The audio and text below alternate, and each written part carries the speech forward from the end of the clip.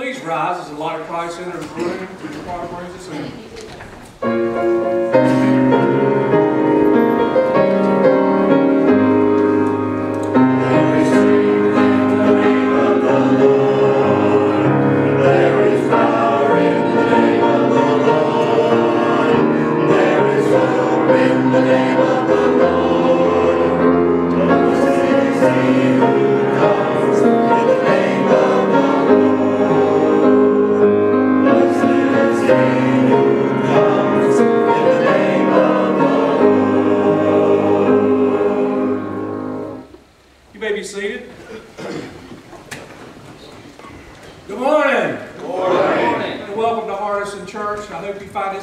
Much a blessing as I do to be here today. I'd like to welcome everybody. I'd like to welcome our guests. And anybody that's visiting, we'd love to have you come back and join with us again. You have to know. There we go. No. Okay. Is there no youth Sunday school today. No youth today. But there is a trip coming up, laser tag on the 19th. Okay. We will have Sunday school this morning. We'll have Sunday school this morning. Please join it. Right across the parking lot, Family Life Center. Okay, at the Family Life Center. We will be having our breakfast at the end of the month. Please make plans and bring your friends for that at 8:30 last Sunday. Anybody else got any announcements? I'm going to announce your time here for the Women's Bible Study Group. The pastor, before he left this week, posted a link on Facebook for the Bibles, or for the what? For the Bible study part. There is an outline part, not the book. And there's an incorrect link. I will post the correct link on it this afternoon. So okay. If anybody that's looking for the study guide, the link will be there this afternoon. And if anybody wants to join this week, it's still okay. You can just jump right in and fall in the group, and we had a good time. It was a good class. Very good. My wife, she said it was a blessing to be there. It was a good group. So please, and again, as Wes always said, this is for the women only. You men are out of luck. So it's not going to be a place to meet somebody.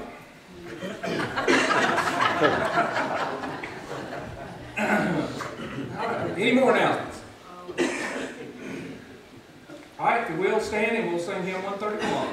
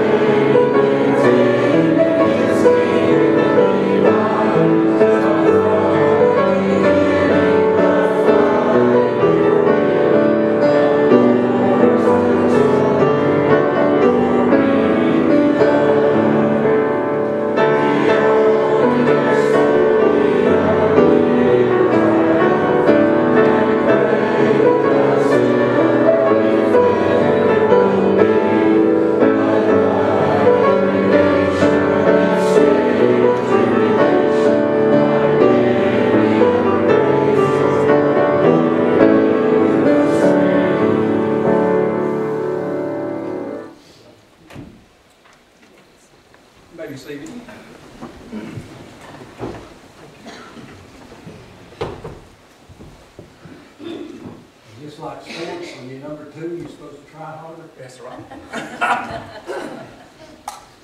Or maybe when I'm number 2, I got to try harder. As we go to prayer this morning, or there those that may have some special needs or concerns they'd like to bring to our attention, praises. You pray for Wes and Tara. They're in the air right now. Are they? They are. Okay. Good, good. Can I write on this? If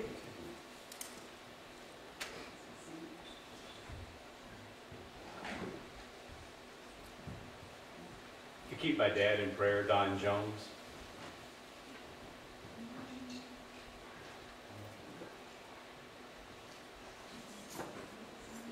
Keep- Foster family.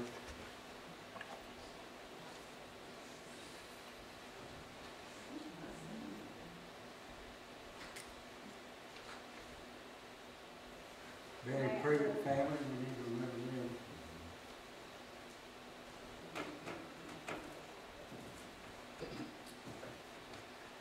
My Yes. son Matt's gonna have some hand surgery on Thursday. Who's that? Matt Ward. so- Okay.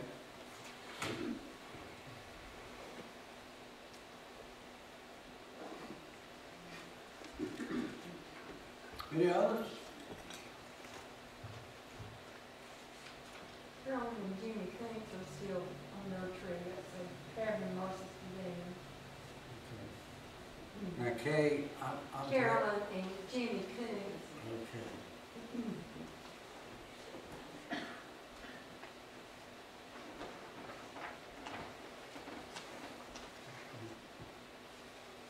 Any others?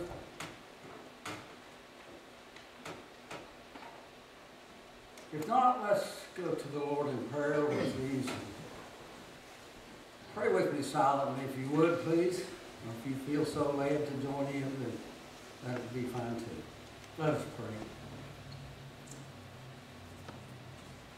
Eternal God, our Father, creator of all heaven and earth, giver of life, the sustainer of life, you are life. We pause to thank you for giving us that breath of life that we might see a new day. And we rejoice in it, for we know it's going to be a good day because it's the day you have made. Because of your love, your mercy, and your grace, you've allowed us to gather together at this place. As we gather this morning, may we step aside from the world around us. May we listen closely to your word as it's proclaimed, as the songs are sung, as the Holy Spirit moves within us. May we be touched. May we be strengthened. May we be joined closer together to each other, but most of all, that we might be joined closer to you.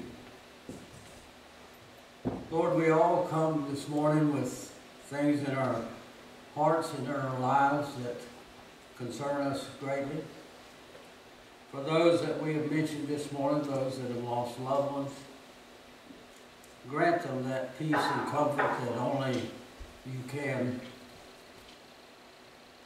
For those that need a healing hand, Lord, administer to them. May they feel that touch today.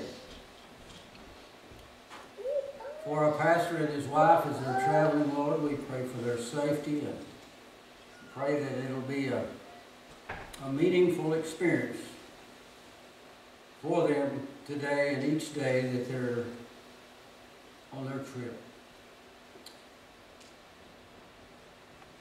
We do pray for our minister here today, Brother Chris, as he comes to bring us a message. Lord, we just pray that you fill him with your Spirit. May he be strengthened. May he be encouraged to speak boldly the truth of your word. Be with us in this hour. May all that we do, all that we are, bring honor and glory to you. May everything that transpires, may it exalt our Lord and Savior Jesus Christ. For it's in his name I pray. Amen. Okay. If the ushers would come forward, let us worship with our tithes and offerings.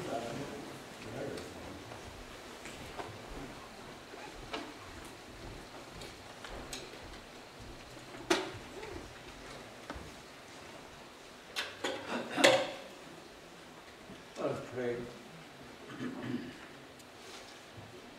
Lord, because of you have enabled us to gain wealth. You're the one that gives us the ability to obtain wealth. But Lord, we realize that there's a portion that belongs to you. May that be returned today with a cheerful heart. Bless now the gift and the giver. Amen.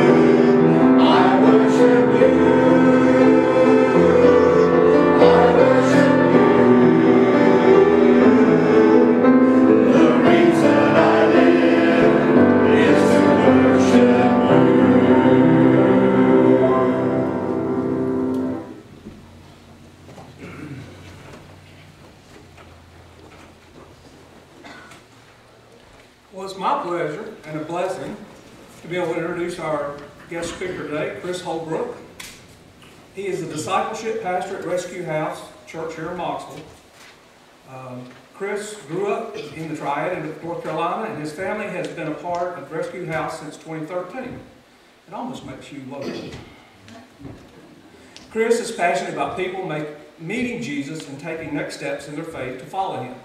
He received his master's in divinity at Liberty University in 2014. Chris joined the staff in 2015 as the campus pastor of Rescue House, overseeing all operations, leadership, and community events at the Moxville campus. He has recently transitioned to the discipleship pastor role with a passion to engage people with the truth of the gospel. Chris, his wife Jessica, and their 3 boys, Jonah, Jude, and Luke, reside in Moxville. Chris, if you'll please take the pulpit.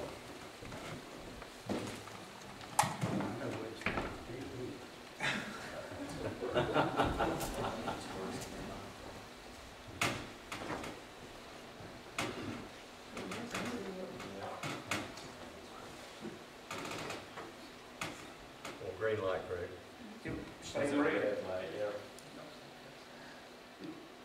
Hold it down.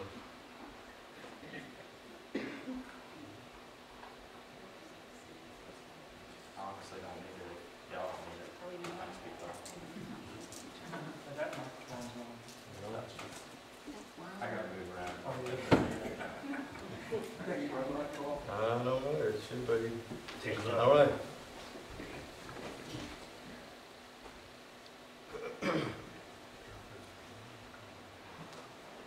Give it a good smell. It's like getting the work. It doesn't want to play. It won't need it. Yeah. I'll just take it off. It's all good. Are y'all like recording or anything? Or? Yes. Oh. Is it alright if I just stand there and just point that over towards me? Okay. We're gonna take this off. Maybe. There. Good morning, everybody. How are we doing? Good morning. Good. Awesome. Well, like you said, my name is Chris Holbrook. I'm one of the pastors just down the street at Rescue House Church, and I get the honor to serve as the discipleship pastor there. And I'm really glad to be with you here today. I just don't take this for granted one bit that Pastor West called me and asked if I would be a part of this, and I'm excited for all that he's getting ready to do. I was telling somebody earlier, he's going to come back fired up once he visits the Holy Land, so I'm excited to see what he does for that. Can everybody hear me okay? We're good? Awesome in the back? Awesome. Well, my role as a discipleship pastor allows me to really get to teach and preach sometimes, and but it really allows me to talk to a lot of people. And I love getting to meet with people, hearing their stories. And as I meet with people, a lot of times what they'll say is, those are very unique glasses. Like, that's what everybody said when you walked in, right? You saw these glasses and you're like, that's a little bit different. I love my glasses because they are different. Like, I don't see many people with these style glasses. And another thing that I love about them is that they're very comfortable. They fit like right on my face just well. I, about a year ago, tried to get a brand new pair of glasses that were black, and they just like rubbed my nose the wrong way. Has anybody ever experienced that? And it's like, man, I can't wear those. So these are super comfortable. I like the look of them. I know that they're a little bit weird. They're a little bit unique, and that's okay. But what I really love about them is the price. Anybody want to guess how much I spent for my glasses? Free. They weren't free. No, they're not just readers. No, they're prescription. I spent $16 on this pair of glasses. You can keep your $800 pair of glasses all day long. I'm going to stick with my $16. And I got them from this website called zennyoptical.com. I'll be handing out flyers after church today for them. No kidding, they really should put me on payroll, because I tell everybody about Zenny Optical because they're great. You don't even have to use your insurance to buy these glasses, but you can still get your prescription, bifocals, all that stuff, and you can actually see them and like try them on, so to speak, before you even order them.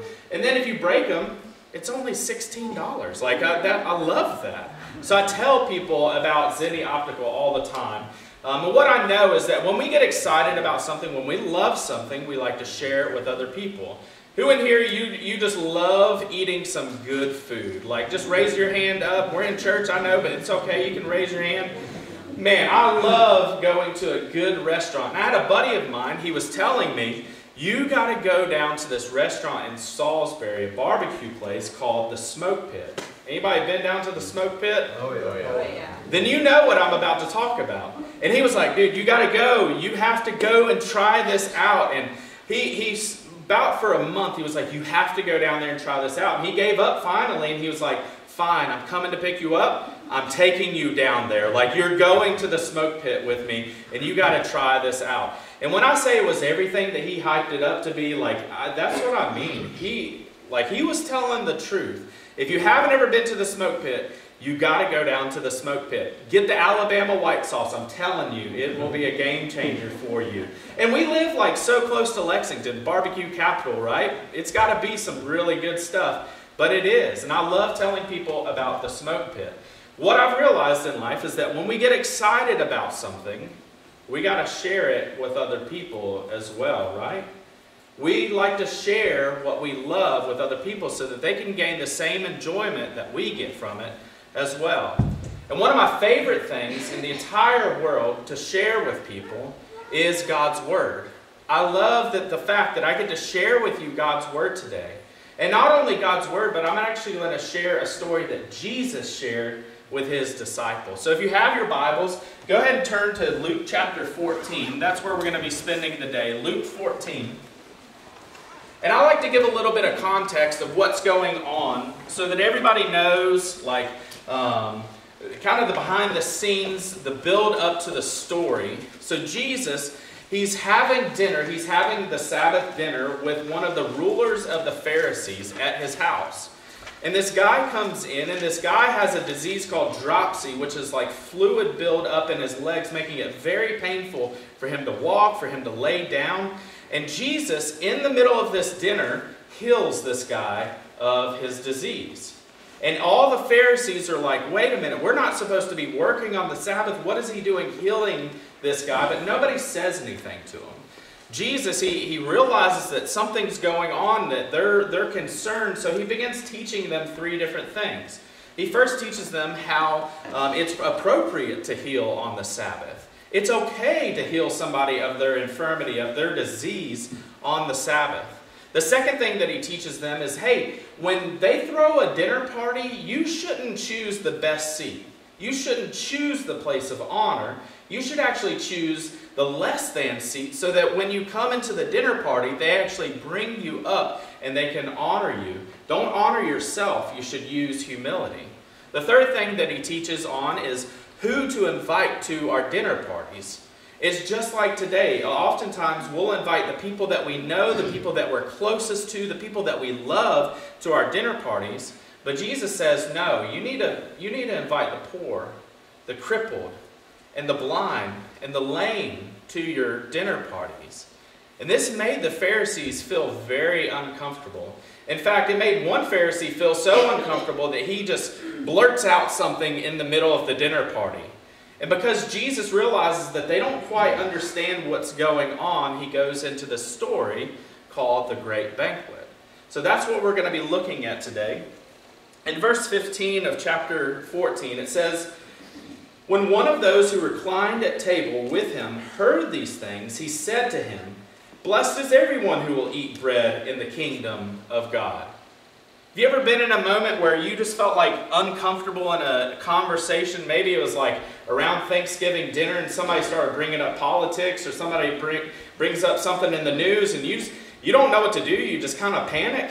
Like, have you ever had one of those moments and you just like change the topic? Well, it's a beautiful day outside, isn't it? Like, I mean, it's gorgeous, because you just feel so uncomfortable. That's exactly what this guy is doing.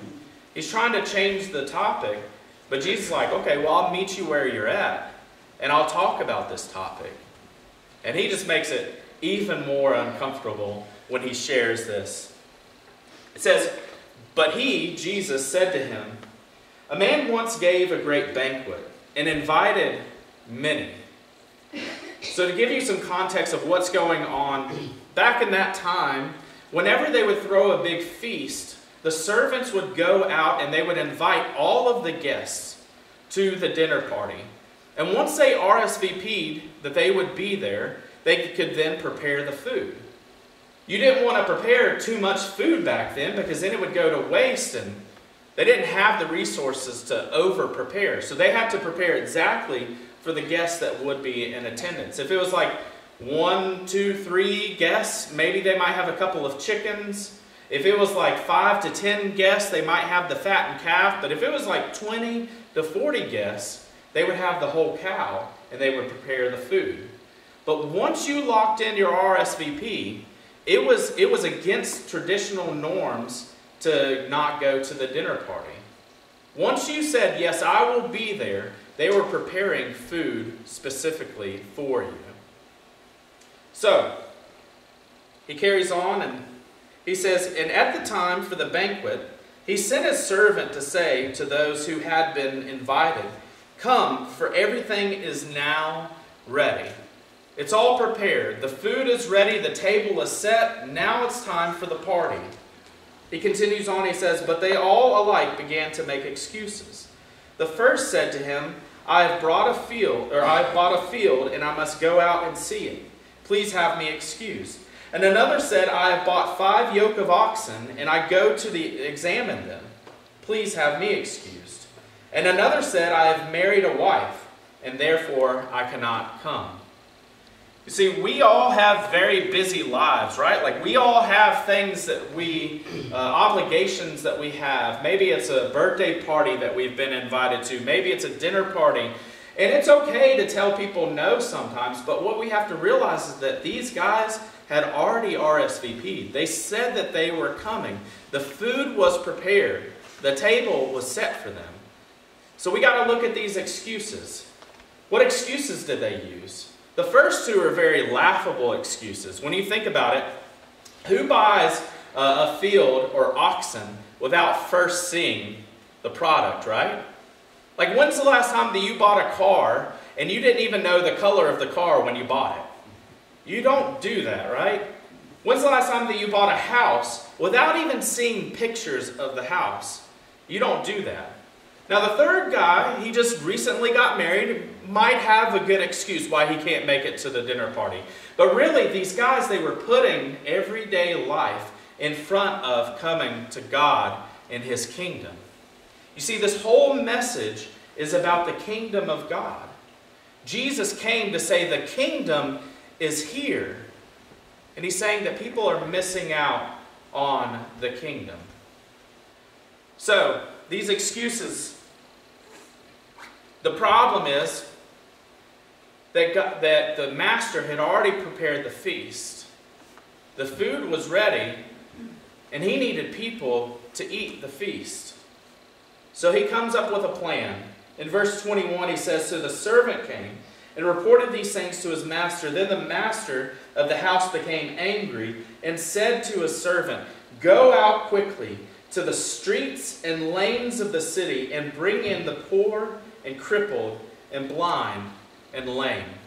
All of those people that Jesus said that they should have been inviting to the dinner party already. He's saying you need to go out and invite those people. Not just the people that like you're already friends with, but the least of these. The broken people. He's saying you need to invite the lady next door that won't ever come to church because she was burned when she went through a divorce and the church shunned her. You need to invite the addict that wants to be clean, but they just don't know what they should do to be clean. You need to invite the girl that got pregnant when she was 16 in high school, and now she has children by multiple fathers. You need to invite the lost and the broken into the dinner party. Go out and seek them. And he says, go into the streets, into the lanes. And what he's saying is those places where you already are. It's in your neighborhoods. It's at your job. It's in your community, your circle of influence. Go out and invite those people. And the servants, they go and they do just that. They come back and the servant says, sir, what you have commanded has been done, and still there is room. And the master said to the servant, go out to the highways and hedges and compel people to come in, that my house may be filled. For I tell you, none of these men who were invited shall taste my banquet. He says, go to the highways and the hedges, those places that are a little bit further off, and invite them into the banquet as well. Bring them in as well. And that's the waitress when you sit down and you don't know her story, but you can kind of tell she's struggling a little bit. And she just needs a little bit of hope. Invite her in. It's the guy that leans across the gas pump to talk about the gas prices. You have no clue who this is, but that's your highways and hedges. those people that are a little bit further off, and bring them in. Now when Jesus, he tells this story, he's talking to the Jews. This is primarily what he's talking about. Is you have hoped in the kingdom of heaven, but you've totally missed it.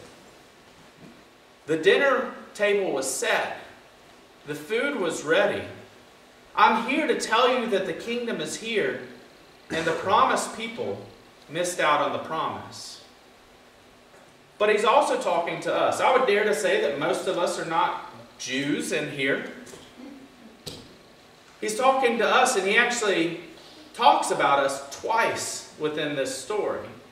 The first role that he talks about us having is that of the guest. And there's some of you in here that you've been invited to the dinner party. You've been invited to the kingdom of God, but you've used excuses to hold you back. So you have a choice. You either choose excuses or attendance. The table is set. It's ready for you. You just need to receive the kingdom of heaven. But the second role, and what I primarily want to spend the rest of my time talking about, is that of the servant. Because once you have accepted the grace of God, once you have placed your faith in Jesus and begin following Him, He no longer just wants you to sit back and relax and just attend, but He wants you to be a part of His kingdom as well. He wants you to be the servant that goes out. And I'm going to give you 5 things from this passage that are going to help you fulfill your role as a servant in the rest of your time in this part of eternity. So if you're taking notes, I just want you to write these down. The first thing that I want you to write down is go out quickly. Go out quickly. Theologian Carl Henry said, "The gospel is only good news if it gets there on time." If it doesn't get there on time, it's not the good news that we had hoped that it would be. We have to have an urgency about us to go out and to bring people into the kingdom of heaven.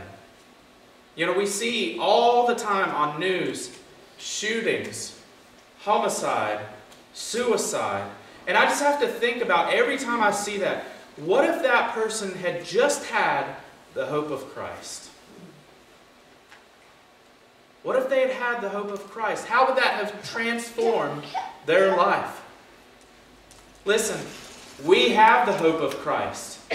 And we got to get it out into the world so that people can stop dying and living their eternity in a place called hell. There really is a place called heaven and a place called hell. And every person that you see is going to end up in one of those 2 places. Why would we hold back the hope that we have? He tells the servant, he says, "Go out quickly to the streets and lanes of the city and bring in the poor and crippled and blind and lame." We got to have an urgency about us. This isn't a game. Like y'all get, like, church just isn't about us coming and being a part of the body on Sunday morning. It's about us being the body all throughout the week and inviting in the lost and the broken and bringing them into the kingdom of heaven. The table is set. It's ready. But it's on us to go and get them. The next thing that you can write down is there is still room. Look at the pews beside you. There's still room. There's still room to invite people into the feast that God has prepared for them. There's still room. This is what the servants come back and say. The servant said, "Sir, what you have commanded has been done, and still there is room." There's still room. You know what happens when you fill up a church building? You just have more services. You know what happens when you can't contain them with the services? You build a bigger building. The whole thing is that Jesus, there's more than plenty of Him to go around. There are lost people out in this world that don't know Jesus, that are going to spend their eternity in a place called hell. Now just imagine what would happen. I'd say there's about 50 of us in this room, right? What would happen if we just went out and we just invited one person to church over the next year. Like, I'm not saying that you need to be bringing 15 people with you, but like, let's just say that we invested in one person over the next year. You know what happened at the end of the year? There would be 100 of us in the church building. You know what happened at the end of the second year? There would be 200. And then year 3, there would be 400. In year 4, it would be 800. Year 5, it would be 1,600. Year 7, it would be 3,200. Year 8, it would be 6,400. In year 9, it would be, or 8 would be 12,800. Year 9, it would be 25,600. In year 10, guess this, 51,200 people in the kingdom of God. There's 43,000 people in Davie County. All it takes is 10 years of us just being faithful and bringing one person into the kingdom of God. And then just multiplying it out from there.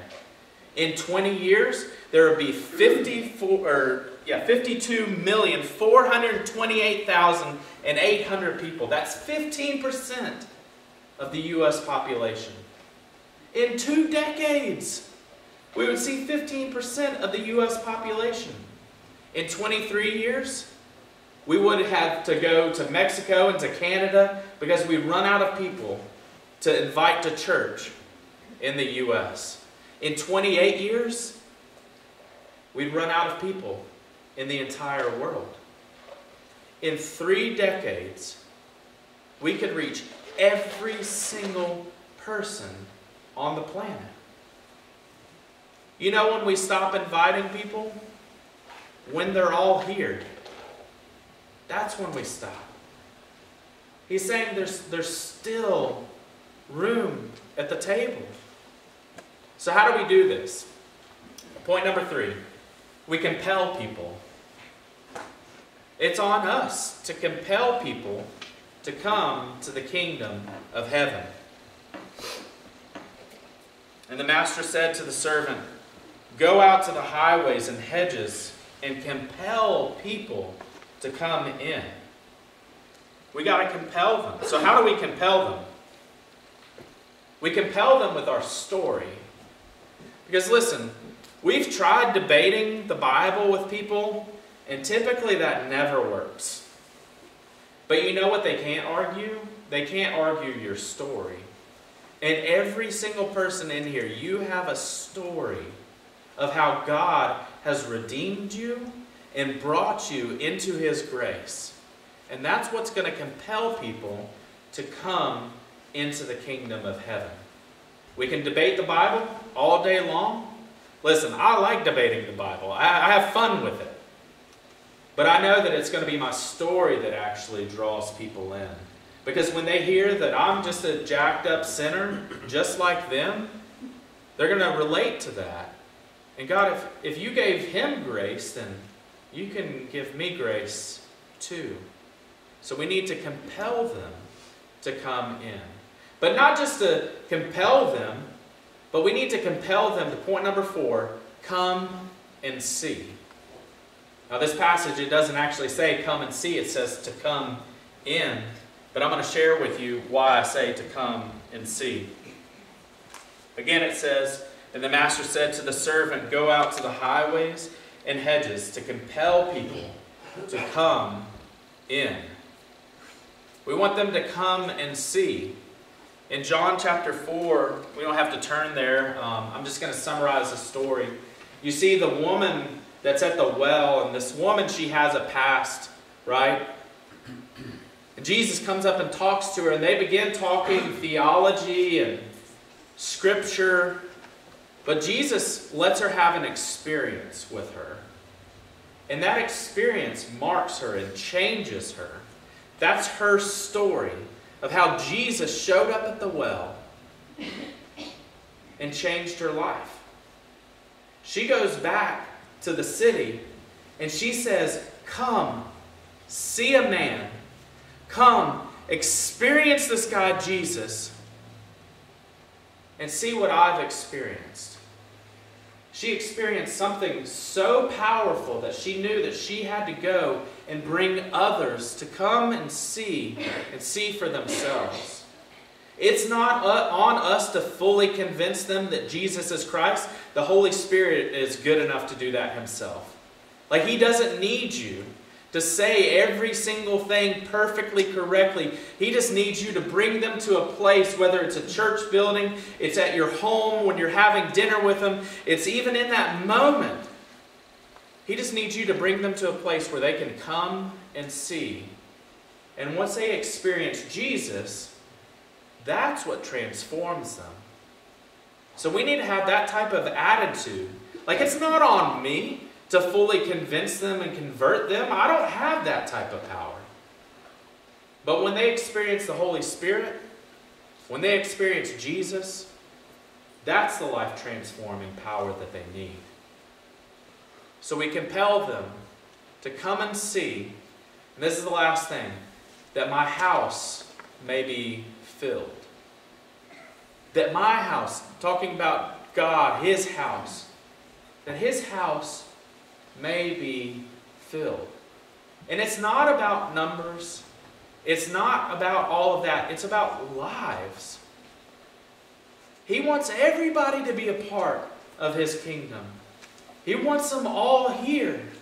And that's exactly what he says, so that my house may be filled.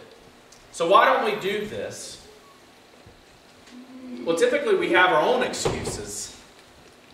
Like why we don't go and bring people into the kingdom of heaven. First excuse that we have is we're afraid of being rejected. Like what if they say no? Well, Jesus said when they tell you no, they're not telling you no, they're telling me no. So you don't worry about their response. You just be faithful with what I've asked you to do. Well, I'm a little bit afraid of what if people knew that I love Jesus this much? That's a great problem to have.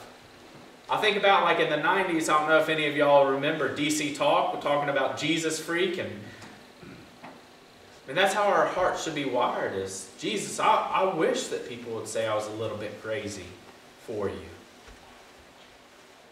The next excuse that we use is, well, I don't feel like I know enough. I didn't go train for this. Well, listen, if you've placed your faith in Jesus, you are a professional Christian. There's no differentiation between your pastor and you. The same Holy Spirit lives in both of you. And he can use you to invite people into the kingdom of heaven. You think, well, I don't know how I'm supposed to do this. I just gave you how. It's to compel people. Tell them your story. Tell them what God has done in your own life and how he wants to do that same thing in their lives. Compel them to come and experience Jesus for themselves. So that's just my charge for you, is that we would be a church body, and not just Rescue House, not just Hardison, but the entire church body. We would just reach out and bring people in. When I was in college, I had a professor that was teaching me how to preach, and he shared a story. And he said that he was asked to go preach an evangelistic message, like he wanted to see people saved at an old Baptist church, but he'd never been there before. They promised him, hey, the house will be packed, there will be people all over the place. They want to come and see you preach. And sure enough, he gets there, and there's over 500 people packed into this small, old-school Baptist church. There's standing room only, people out in the foyer. And he just felt led in the moment, just when he began his message, to just start with prayer. And in that prayer, with every head bowed and eyes closed, he just asked him, hey, is there anybody in here that you're just a little bit skeptical about Jesus? You're not even sure why you're here, and you don't believe this whole Jesus thing. Not a hand went up in the crowd. So he said, well, I want to ask now, for for those who are vibrant followers of Jesus. Like, I mean, you know that you have a relationship with Jesus. Every single hand went up in the air. He said that he pushed his notes aside because he was going to preach the gospel. But he was like, y'all don't need to know the gospel. You know it already. You need to hear a message of go out quickly. And that's what he ended up preaching that night. And he gave him a charge much like I'm giving you this morning. I think sometimes we just get so comfortable with us, just us, that we forget that there are lost, hurting, and broken people outside of these four walls that God has called us to invite into the kingdom of heaven so that they can experience the joy and hope of Christ that we have. Amen? Amen. Let me pray for us. Father God, I just pray blessings over this church. I pray that your hand of favor, like it has already been, would just continue over this congregation. And God, that you would give them a boldness to reach more people for your Son, Jesus. Just as these servants went out to the highways and the hedges, God, that you would use them to invite their lost friends, family members into the kingdom. That you would use them to speak life and truth into a hurting community here in Moxville and beyond, God. And God, we just give you praise, first and foremost for your Son, Jesus, but also for your word that speaks and is living and active today. Jesus, we love you, we praise you, and it's in your name that we pray. Amen. Amen.